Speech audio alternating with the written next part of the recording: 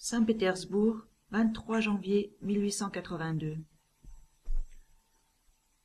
Stéphane, tu es dans le vrai lorsque tu dis « Choisissez la charité et guérissez le mal de chaque jour, non la révolution qui veut guérir tous les maux, présents et à venir. » Non seulement en termes d'efficacité, mais aussi sur le plan humain.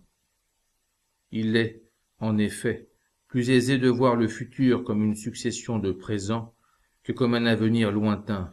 Il est plus facile de se laisser porter par la vague du présent que de se heurter à l'horizon du futur, car pour penser le futur, nous avons besoin de la mémoire du passé. Mais le passé, pour nous, n'est que servage et esclavage. Le passé doit être détruit le plus possible, pour vivre enfin dans ce présent que la tyrannie nous refuse. Il faut faire table rase des traditions, briser les liens du pouvoir et prendre le chemin de la révolte. Chaque instant de ta vie représente un choix, et choisir, c'est se priver.